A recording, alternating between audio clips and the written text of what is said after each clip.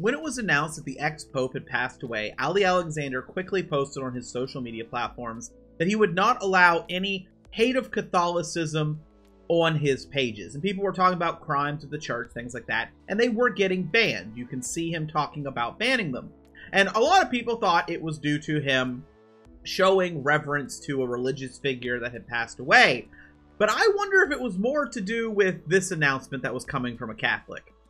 Humbled to announce that we have received Archbishop Vigano's blessing for a period of fasting and prayer to take place January 3rd, 4th, and 5th. Yes, so you're going to see this. I'm seeing it spread on Twitter and things. They got this Italian archbishop that if you Google them and Google the word conspiracy, you will see we're spreading COVID conspiracies and Ukraine conspiracies.